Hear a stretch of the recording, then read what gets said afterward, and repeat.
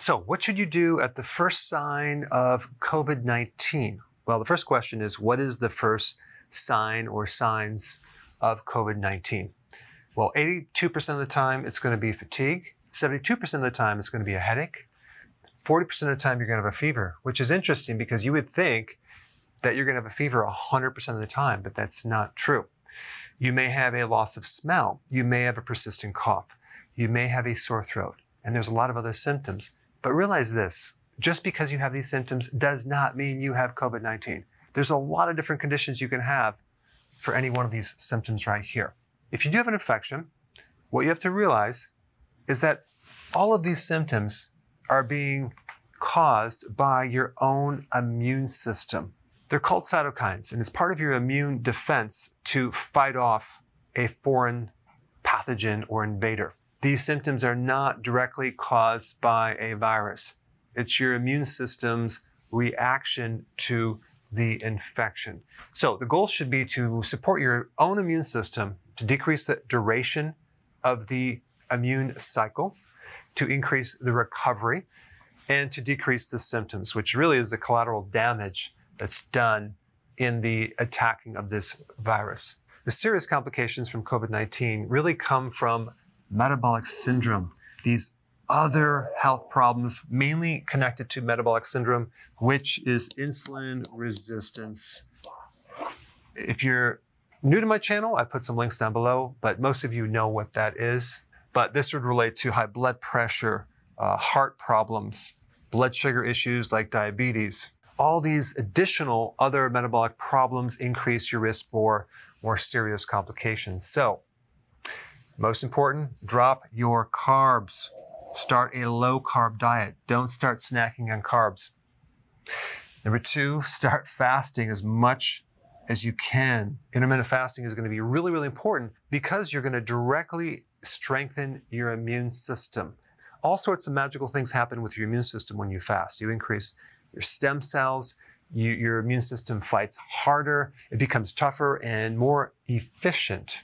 So these two things are probably the most important things to do. All right, next most important thing, start taking vitamin D3 immediately, 30,000 IUs. You may even want to take a little more. But the point is that when you take vitamin D3, you are directly addressing inflammation. You're dropping inflammation, and that is going to speed things up real nicely. Also, you're supporting all sorts of specific immune cells, which I've talked about in other videos. But taking 600 IUs is not going to be enough. You need to take higher amounts. And there's a lot of research on this right now in relationship to dealing with this. I'll put some links down below. Next most important thing, zinc. Zinc is involved in hundreds of biochemical reactions, especially with your immune system. In fact, when you deprive someone of zinc, you pretty much shut down the immune system. So I would recommend taking 200 to 225 milligrams of zinc every single day. The best source of zinc is from shellfish and meat and liver. And when you get your zinc from plant sources, it's not nearly as bioavailable.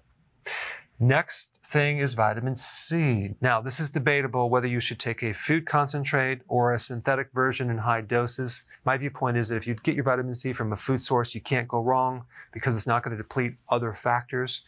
So I would take a really good food source, about at least 500 milligrams a day, maybe more.